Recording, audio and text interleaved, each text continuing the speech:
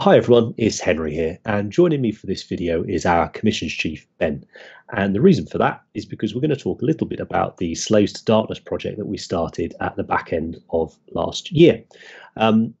Just to introduce to Ben really quickly, I'm not going to let him do it because we've had some audio issues and I don't want us to be talking over each other too much. But essentially, if you ever get in touch with the studio for commissions, it's going to be Ben that you're going to be getting in touch with.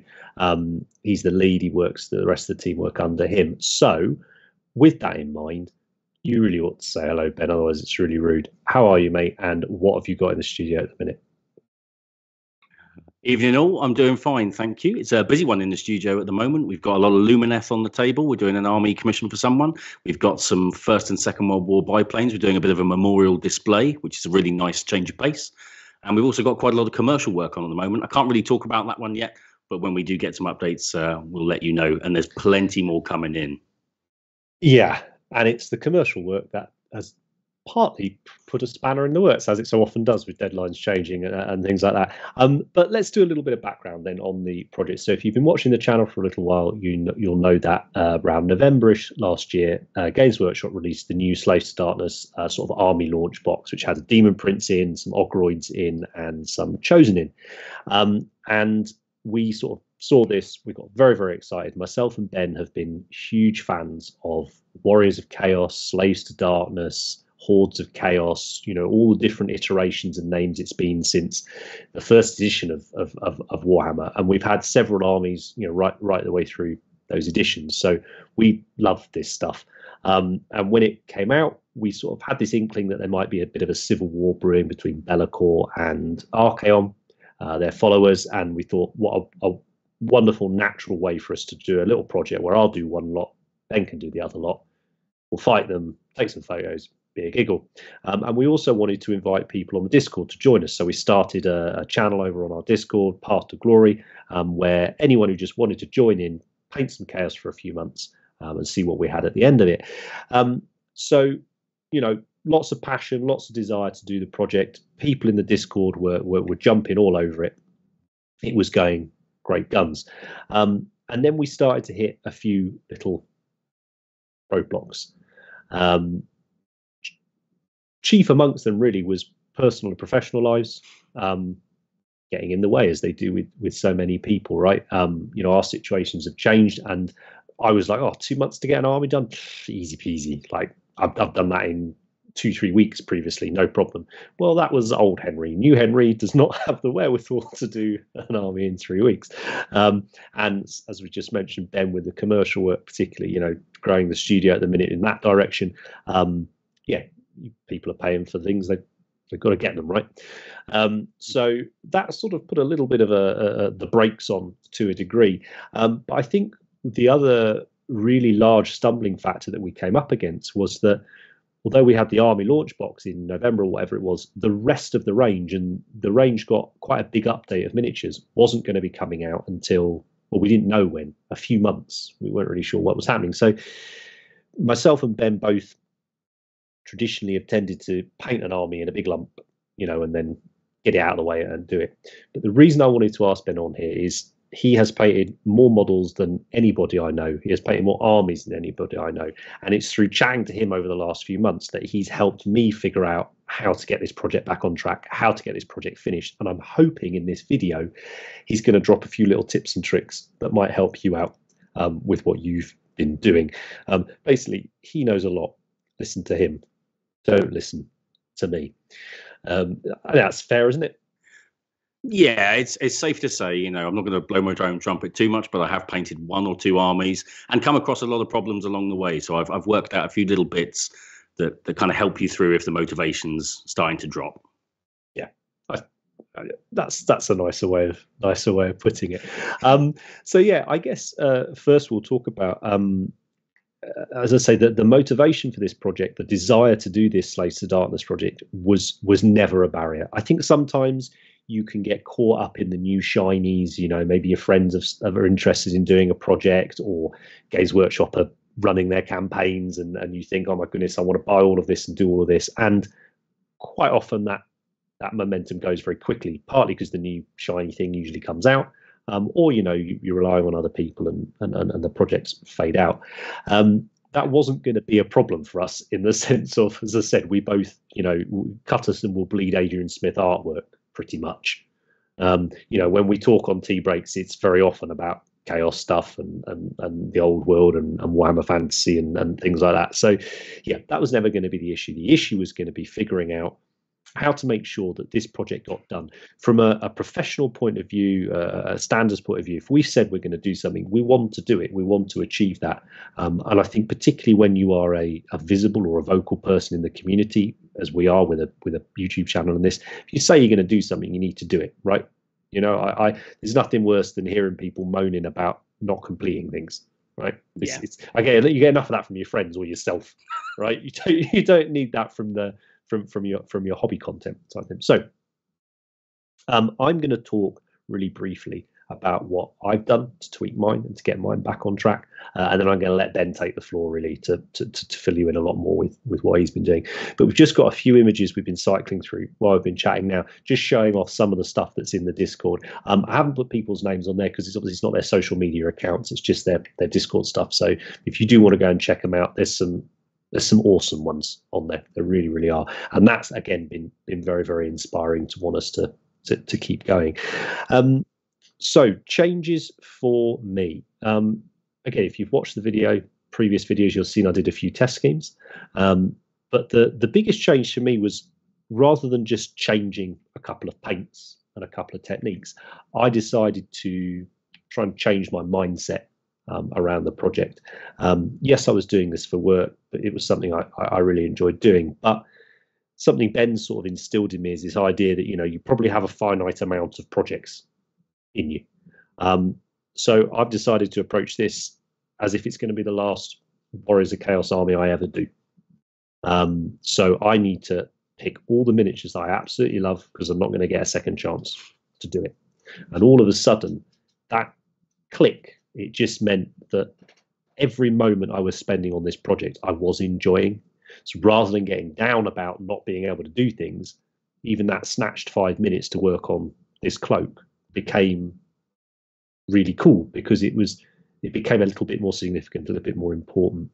I also cheated a little bit and just decided to do a way easier armor scheme, and basically pinch what Ben was going to do. But Bellacor's not a silver anyway, so here you can see a little whip of mine. The majority of mine are in this sort of state, so I still need to do things like weapons and individual details. But I've painted a lot of silver armies, Iron Warriors, Grey Knights, things like that. And for me, metallic schemes are a just absolute top tier for time, effort versus results, I think. Yeah. It's what it allows me to do is get that looking really nice really quick, and then I can spend what little time I do have on the details and the stuff that makes them interesting. My force is all warriors, whether it's warriors, chosen, knights, champions, whatever. They're all big armored things. So that's my dog just having a scratch after dinner. Sorry if I might pick that up. So things like the lizard cloaks and stuff like that. That's the individual details you've got on them. But the majority of the models are the same leather recipe, same armor recipe, same cloak recipe. Get it done. And that's really helped me. I say it's that mindset change rather than necessarily the technique change itself. And again, that only came from talking to friends, talking to Ben about it, and again, just sort of exposing yourself to different ideas, and not beating yourself up about why a project isn't working. It's not always simple, right? It's good to talk, and talk things through, and maybe someone else's perspective is what you need to get yourself back on track with it. So that's how mine improved. We're going to be seeing the results of this in a month or so, which is very exciting. But Ben, floor's yours. What did you do? What's your army all about? What have you changed? Where are you at with it? Go. Cool. Well, so as you've said, rightly so, I am an old school Warriors of Chaos, Hordes of Chaos, Slaves to Darkness fan. I've always enjoyed it, always loved it. It's fantastic. It's just ticks all the boxes for me. So as you say, motivation, inspiration, that was not in short supply. I think what hindered me initially was, as you say, the releases being a little bit staggered. But also that I approached this exactly how I would approach every other army, in that I was like, I'm going to build it all, I'm going to undercoat it all, then I'm going to airbrush it all. And you're sitting there looking at what was ostensibly at least 2,000 points worth of miniatures. And it's daunting, even for someone like myself who does paint all day, every day, and has done for years. It's still quite a daunting task. So whilst I'm sort of there almost slogging away, almost punishing myself for having this vast collection of miniatures in front of me, I was losing sight of what inspired me. So to take a step back from that, I decided that it actually be better to focus on this unit by unit. And I broke my army down into little chunks. I was originally going to do 4 500-point chunks, but actually a little 1,000 points is a great size. I got to include all of the miniatures that I wanted to from the range, and it sort of gave me an interesting variety to work through. So what is that we should say we sort of chose with these new miniatures to basically, between the two armies, try to show off all the kits, or as many of the kits as possible. So whilst I went the Warriors route, Ben, you sort of chose this idea of, empty the 8 points. It was a true old school Horde of Chaos, like group of miniatures, right? So this is something you said to me, but I want you to say on the camera. What's this idea of yours about? Why break? You hear people talk about it. Why break it into chunks? Why do it in 500-point chunks? What is the purpose of painting like that? Sure. Well, for me, it was it's quite, as you say, I wanted to do the army of the all points. So it's a wide variety of sculpts. So it doesn't work well as one big bulk. So breaking it down means that I'm going to be looking at a lot of easy wins. There'll be unit by unit and small, simple wins. So, for example, you've got the Ogroid Myrmidon on the screen there. Well, I did all of the Ogroids together, him and the Therodons. I airbrushed all the skin in one go, but then I went through and painted him specifically as one thing, because that was a tick for me. Brilliant. I've got a unit done. Fantastic. That's a win, and that's a motivator. And you need those little wins across a large project, regardless of whether it's painting a unit. It might be down to something as simple as we've done, painting in our lunch break and having a chat. It might be, I've painted the leather on this this unit today. That's amazing. What a fantastic win. And something that was hit home for me particularly, and I'm sure a lot of the listeners have the same, is that if you've only got maybe an hour a week to do your own painting, you need to be getting a win every single time you sit down to do that painting to keep you motivated. So actually, if you've only got the time to paint an Ogroid Myrmidon shield in a week, fantastic. You've painted the Ogroid Myrmidon shield, and then slowly but surely you're going to build this up and you'll have 500 points in no time. And when you've got to your 500 points, this is a fairly arbitrary number, but it's nice. It's a nice small sort of benchmark. You could take that and play a game. Take it up to your local shop or your gaming club. Get someone else's opinion on it. Just feel happy in your success, and that will boost you no end to going on to complete the next 500 points. It's a really cool little tactic to celebrate the wins. No, I think that does make a lot of sense. I know for me, one of the things I miss a little bit is not necessarily being able to share, or not wanting to share the project whilst it's in the WIP stages. I really just want to show it when it's done. And if that is a very large project, then that's a very long time to not really be interacting with your friends, or if you choose to be more of a social media person, not interacting with your followers and stuff. Which is again a change in mindset. That's been the key for me. It's just a huge change in mindset and an approach with this army. And I don't know when I'll do the next army, if I'm being brutally honest. Probably when the old world comes out. Pretty tempted to do that, or maybe, as you're saying, an army that starts as a smaller complete project that may become an army. But if it doesn't, it's a 500-point thing. Or, taking points out the idea, it's a character and some units that you think are cool. But that's the other key for me now, I think, is this idea of everything has to be a 9 out of 10 want to do it type thing. If it's going to be a personal project. And that was another thing we were making concessions to try and make a good project for work, to produce content on, do this. So we were making choices like, we're going to do the bases to match the Gur boards that in the recent storyline. That would have looked cool. But actually, both of us really just wanted to paint the bases snow, because it's Warriors of Chaos, Frozen North. That's what we both see, right, when we think of Chaos. And I think because the design has not really changed since the beginning, You know, you could show someone from 30 years ago a modern Warrior of Chaos model, and they'd know exactly what it was because it looks like something out of that artwork. It's been quite hard to get that out of my head. And then it was like, why are you trying to get it out of your head? Just enjoy it and do it. So yeah, a mindset's been a big one. So talking about this, you're saying this positive mindset, this idea of continually achieving something, not looking at it as I've only got 5, leather belts done on this unit. Oh, great, I've got 5 leather belts done on this unit, only 5 more to go. It's a big difference, isn't it, actually, when you're doing the same thing. But what physical things were you doing differently now? Were there some differences with recipes or techniques or products? What was the sort of changes there for you? Yeah, absolutely. So in order to achieve those constant little successes, I think you do need to streamline your processes a little bit. And for me, that came in the form of simplified recipes, set recipes, and then sort of a standardized limited color palette across the whole project. So if there was going to be some brown leather, then it was all going to be done in the same way with the same paints. So the leather on the Ogroid Myrmidon is exactly the same as it is on the Warriors of Chaos, on the Horns of Hashut. And not only does that really help, because you can see the slide there, it's quite a unified color scheme, despite being quite a wide variety of miniatures. But it means that when I do get 10 minutes to paint something, I know that, right, I can block in the leather on these 3 guys now using Rhinox hide.